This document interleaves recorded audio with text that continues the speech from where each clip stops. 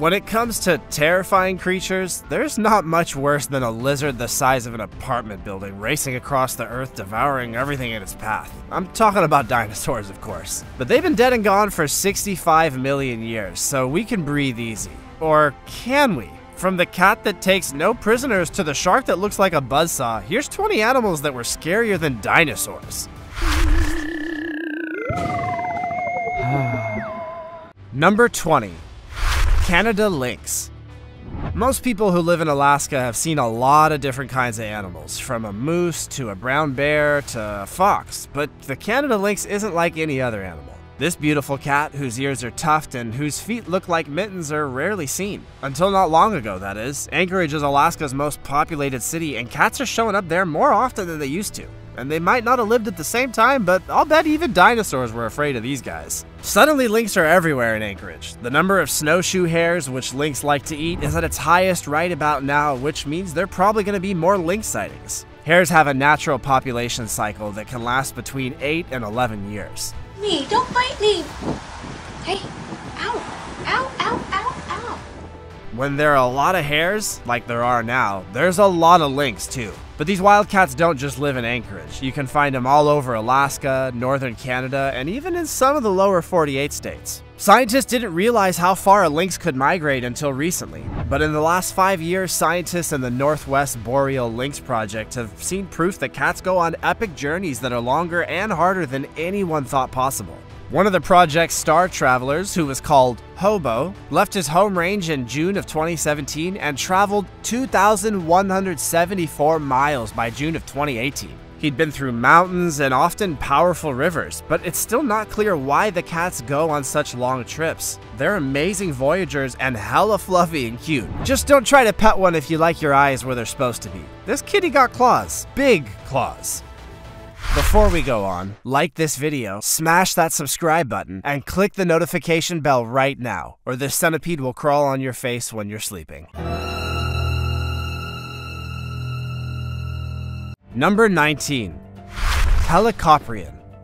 When we go swimming in coastal waters, we thankfully no longer have to worry about the helicoprion, a huge predator that went extinct about 250 million years ago. Since we found a lot of its fossils, we've been able to put together a clear picture of it. And after it was found in Idaho, it was said that the huge fish was about 40 feet long. So this sea creature is twice as big as a great white shark. Whoa. The nickname buzzsaw shark comes from the shape of the helicoprion's jaw and teeth. From the few bones and teeth that were found, people tried to figure out why the whorl of teeth looked like a buzzsaw. The whorl was moved to different parts of a fish's body before it was finally accepted in 2013 as a growth from the lower jaw that made this species a better predator. They also found out that the helicoprion wasn't a shark, but a type of ratfish, even though sharks and ratfish are related.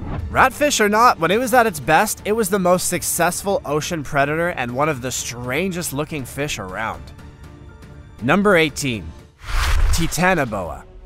A recent study has claimed that the world's biggest snake, which was as long as a school bus and as heavy as a small car, ruled tropical ecosystems just 6 million years after the feared Tyrannosaurus rex died out. A team of scientists from all over the world found some of the bones of the giant boa-like Titanoboa snake in Colombia. These bones are now on display at the Florida Museum of Natural History.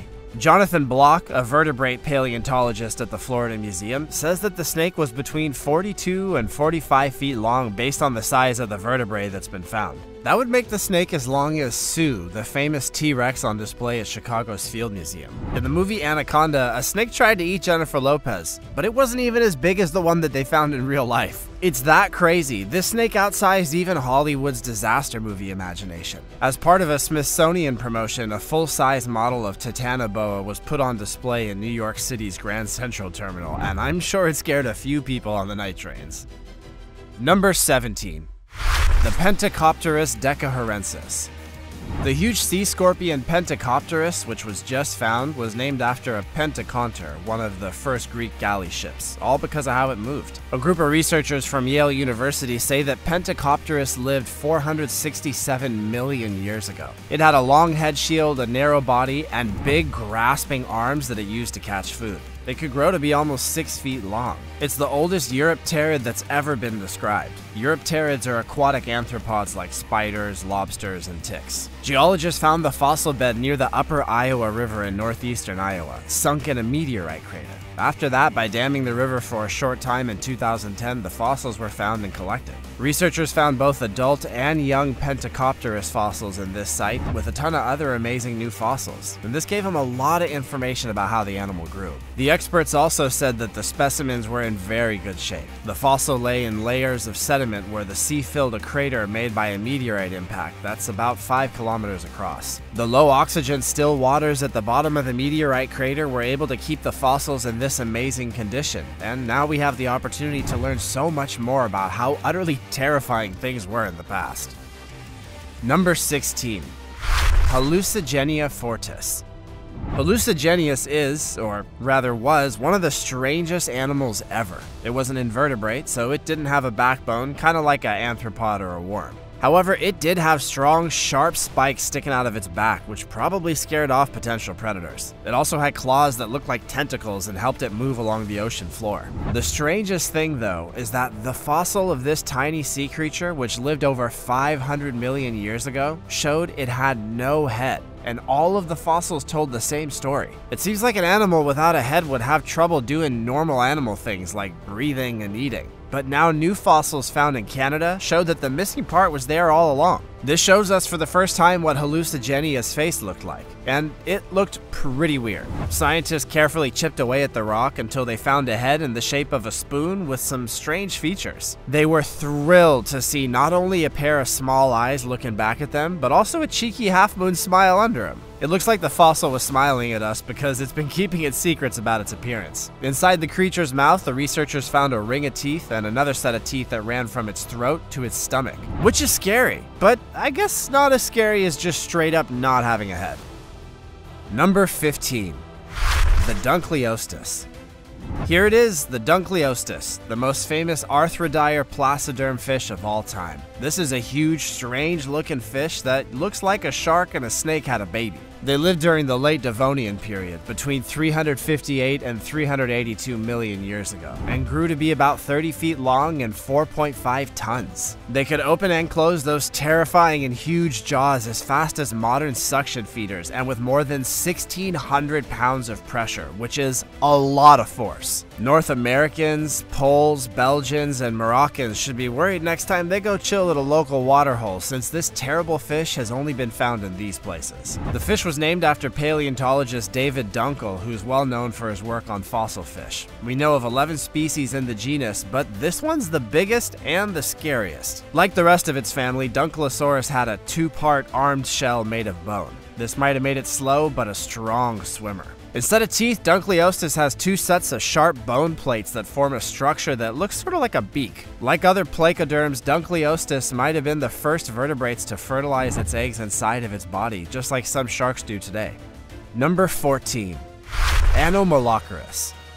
530 million years ago, when the Cambrian explosion happened, the oceans were full of creatures that we don't know about today. But here's one that we do know about. The name Anomalocaris, which comes from the Greek word for unusual shrimp, was one of the most dangerous predators in those ancient waters. There's Cambrian fossils of this huge extinct shrimp in the Burgess Shale in Canada, as well as in the strata in China, Greenland, Australia, and Utah. These fossils show that this huge shrimp lived all over the world at that time and was therefore very successful. The fossils in the Burgess Shale show that the largest could grow to be 6 feet long. That's a big shrimp. Imagine all the gumbo you could get out of just one. Scientists have learned about how Anomalocaris moved and how it hunted by studying both its body parts and complete specimens. They had stalked eyes with thousands of lenses, which gave it vision that was clear as glass. The way it swam in waves suggested that it was a fast swimmer.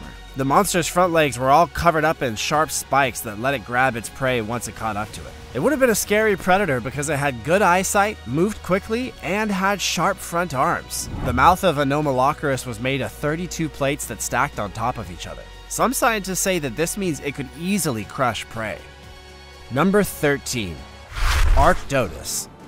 The short-faced bear, Arctodus simus, was part of the Pleistocene megafauna that died out 11,000 years ago on the North American continent. The first people to live on this continent must have seen it, and the thought of running into a bear that was 5 feet tall at the shoulder is horrifying. It was the perfect example of a big bad bear, but how bad was it really? There are some things about Arctodus that have become common knowledge, like that it had a short face, long limbs, and it ate more meat than grizzly bears do today. Its long legs in particular have been taken as proof that it ran down its unfortunate prey, though it wouldn't have been above running dire wolves or saber-toothed cats off their kills either. But new research suggests that this huge bear also liked to eat his vegetables, so it might be best to think of it as a huge omnivore whose diet likely included different amounts of meat depending on what was available. With these guys running around, it surely would have been a terrifying time to be alive. Number 12. Mega Piranha. Mega Piranha is just as scary as the name makes it sound. Even though regular piranhas are scary enough, South American rivers used to be home to a much bigger species called Mega Piranha. Between 10 and 8 million years ago, they lived in the Ituzaingó Formation in Argentina. They were first discovered in 2009, and the researchers must have felt a chill when they found a 28-inch long piranha. They were thought to weigh about 22 pounds, which means that a whole school of these fish would have been a force to be reckoned with. It's hard to imagine what would happen if you ran into one of those much bigger monster fish. The smaller modern cousins are known to be able to rip a cow apart in minutes. The force of a mega piranha's bite is about 1,070 pounds, which is about the same as a tiger. But there's still one problem with this conclusion. The only fossils of mega piranha are pieces of jawbone and a row of teeth from a single individual. So we're making a lot of jumps about how big it might have been, and this shows that there's still a lot to learn about this Miocene threat. Number 11. The Megalodon. Here's a big fish that looks like a well-known fish from today. The Megalodon is the great-great-grandfather of the great white shark. Its name means big tooth, and it lived between 23 million and 3.6 million years ago. Even though we only have pieces of this shark, we've been able to put together a very scary picture of it. This shark is thought to have been one of the biggest and most dangerous predators in the world. The largest fossils come from sharks that could have been up to 67 feet long. This animal's bite could have been as strong as 41,000 pounds per square inch, which is enough to break a car in two. This was the ultimate apex predator because it was the only one that could catch the biggest fish in the ocean. It probably hunted whales, seals, and sea turtles, and it had a big impact on the environment. Fossil pieces have been found all over the world, so it was everywhere. Unlike the great white shark, it didn't try to attack the victim's soft underbelly. Instead, it just smashed through the victim's ribcage, broke all the bones, and crushed the heart in a devastating attack of strength and force. Number 10. The Gigantopithecus. The ape species Gigantopithecus did not make it to modern times, which is something that we should all be thankful for probably. If you ever had bad dreams about King Kong, then you don't want to meet this ape. Ralph von Kollungswald was the first person to figure out that the giant ape lived in southern China between the early and middle Pleistocene. 20 years later, more bones were found and a clearer picture of our big cousin started to take shape. Once it was thought the Gigantopithecus was a hominin, which is the branch of apes that includes chimps. Now, however, it's thought to be a cousin of the orangutan. Even though it ate plants, the huge primate looked like a gorilla and weighed about 660 pounds. It went extinct about 300,000 years ago, most likely because of changes in climate, but it also could have been because of early humans. Since then, many strange stories about the Yeti and Bigfoot have been said to be based on Gigantopithecus. This made it one of the most hotly debated topics in cryptozoology. When you remember that some people say the big ape was 12 feet tall, this shouldn't come as a surprise. Number 9. Harpagornis moray. The Haas eagle, also called the Hairyastis moray, is an extinct species of eagle that used to live on the South Island of New Zealand. It's thought to have been the Po'akai of Maori mythology. It was the biggest eagle known to have ever lived. It weighed 33 pounds, while the harpy eagle, today's biggest, only weighs 20 pounds. It's thought that it grew to be so big because the moa, which can't fly, weighed up to 500 pounds and was its main food source. Around 1400, Haas eagle went extinct after the Maori killed off the last moa. Eventually, a DNA study showed that this species is most closely related to the much smaller little eagle and the booted eagle, not the big wedge-tailed eagle as we thought before. It's thought that these eagles and the smaller eagles separated genetically between 1.8 million and 700,000 years ago. If this estimate is correct, gaining 10 to 15 times your weight in that time was a very quick process. Although I guess I see people talking about the same sort of stuff happening to their bodies over Thanksgiving online, so I guess it's not impossible. The proposed increase in the weight of the average Haast eagles over time would have been the largest and fastest increase in average weight of any vertebrate species known. This was possible because there was a lot of big prey and not many other big predators. Even though they were very heavy, the eagles could have jumped off the ground because they had strong legs and a lot of muscles for flying. Number 8. Megalania. If every myth has some truth to it, then the Megalania is most likely where stories about dragons that breathe fire started. The Komodo dragon's distant relatives would have grown to be 18 feet long and weigh more than 1,300 pounds. Megalania is the great-grandfather of the Komodo dragon. It often ate large Australian marsupials as well as giant flightless birds and huge herbivorous turtles. It would have used its venomous bite to attack strong creatures. Megalania lived in the same environment as other monitor lizards, the marsupial lion Thylacoleo, crocodiles like the quincana, and snakes like the wanambi, with which it competed and sometimes got along. Megalania probably made a lot of noise when it walked or moved, so it probably couldn't run after a prey. Research on living monitor lizards backs this up. Like modern lizards, it probably waited for its prey to walk by before jumping out and biting them with its strong jaws and venom. Like Komodo dragons and lace monitors, Megalania's venom probably killed its victim by shocking, paralyzing, and clotting the blood, which causes a lot of blood to be lost quickly. These venoms work quickly, but the size of prey changes how well they work. Number 7. Argovantus. Argentavis magnificens is also called the giant teratorn, which tells you a lot about how awesome and scary this huge bird was. It may have been the biggest bird that ever flew, and most of its fossils have been found in Argentina. People have said that this bird's wingspan could have been as much as 26 feet, which is crazy when you consider that the California condor has the biggest wingspan in North America at 9 feet 8 inches. And the albatross has the biggest wingspan in the world at just over 12 feet. The giant teratorn's body probably weighed up to 180 pounds, which is a lot for a bird. About once every 2 years, these birds probably laid an egg that weighed about 2.2 pounds and was a little smaller than an ostrich egg. It's not surprising that scientists think this bird wasn't ever really eaten, since nothing on Earth could catch such a big bird. This means they mostly died of old age or illness. It probably took off from high places into headwinds, since it couldn't have flapped its wings for long enough or hard enough to fly like a regular bird. Number 6. Terror birds.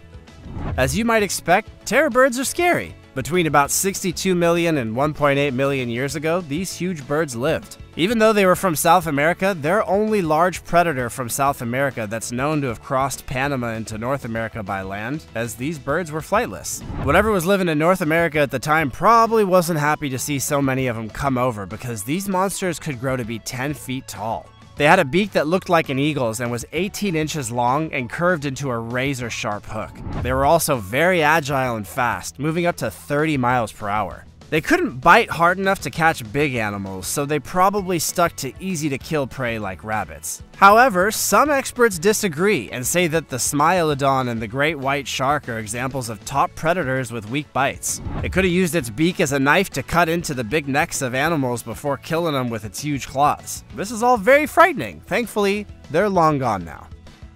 Number 5. Basilosaurus. Basilosaurus was an extinct type of whale. It lived between 40 and 34 million years ago, and it looked like a long snake that could grow to be more than 60 feet long. Basilosaurus had a number of features that made it stand out. Vestigial but much shorter hind limbs, which were probably not useful for moving the animal, but could have been used as a guide during mating, extremely long vertebrae like those of snakes, and a skeleton structure that showed it moved like an eel.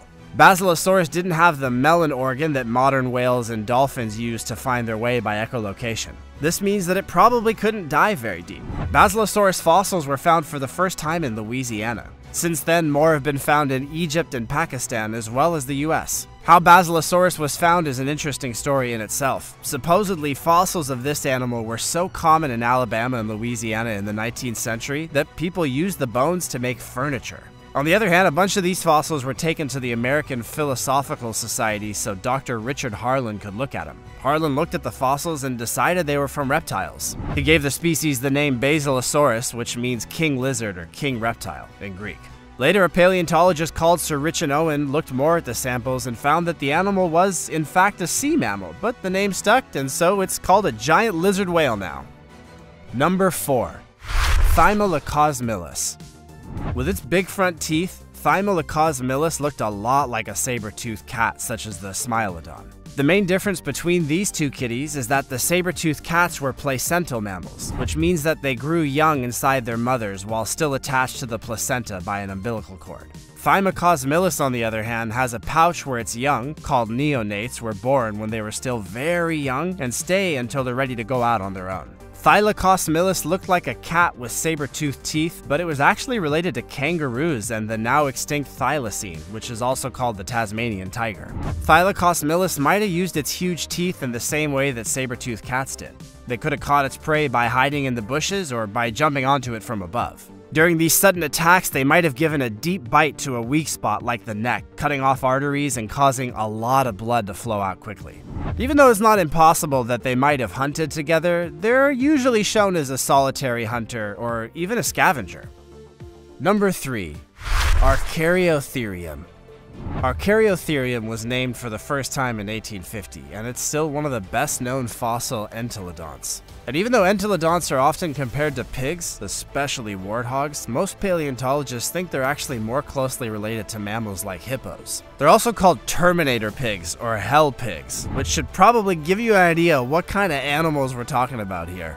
They lived in North America at a time when primitive horses, camels, and rhinos roamed the land, and creodonts were the only real predators that they had to worry about. Like the skulls of other entelodonts, Archaeotherium's was long and had wide cheekbones. Their jaws could open very wide, which suggests that it shut them around other animals, maybe even other members of its own species, like things in dominance contests. At up to 2 meters long and more than 1 meter tall at the shoulder, Archaeotherium would have been a powerful animal. If it lived at the same time as people, it would have been able to tear a human to shreds in about 3 seconds, just so you know. Number 2. Sarcosuchus. Sarcosuchus imperator is an extinct crocodiliform genus and a distant cousin of modern crocodilians. It lived in what's now Africa and South America during the early Cretaceous period, from the late Hauverian to the early Albian, 133 to 112 million years ago. It was one of the largest crocodile-like reptiles in the world, growing up to 31 feet long. It's known from 2 species, S. imperator from the early Albian El Hraz formation of Niger, and S. harti from the late Hauturivian of northern Brazil. Other fossils have been found in Morocco, Tunisia, Libya, and Mali. Between 1946 and 1959, French paleontologist Albert Félix de Lepant led many trips to the Sahara, where he found the oldest bones. Some of the bones that were found were the skull, spine, teeth, and scutes. In 1946, the French found a nearly complete skull in Niger. However, most of the rest of its body wasn't found until 1997 and 2000, when an expedition led by American paleontologist Paul Sereno found 6 more specimens, including one with about half the skeleton and most of the spine. Number 1. Meganeura. Meganeura is a creature that will definitely scare people who don't like creepy crawlies. With its wings that can be up to 28 inches wide, this is the largest flying insect ever. That's much bigger than most birds today. These giant flies were related to dragonflies and damselflies, and one of them, Meganeura, may have been the biggest flying insect ever. They were predators, and since they mostly ate other insects, they were pretty much like reaper drones to the insects they lived with. In the 1880s, French paleontologist Charles Brongniart found the first Meganeura fossil. He named it large-nerved because the insect's huge wings have an amazing network of veins. In Derbyshire, England, another nearly perfect fossil was found in 1979, almost 100 years after the first one. The fossil of the first giant dragonfly is still on display at the Museum of Natural History in Paris. Many people think of it as the first giant dragonfly. Okay, so which of these had you hiding under your bed covers? If you were in charge of Jurassic Park, which one of these animals would you put in a dangerously unsafe enclosure that would certainly lead to it breaking out about 30 minutes into the movie? Let us know in the comments below. Also, check out our other cool stuff showing up on screen right now.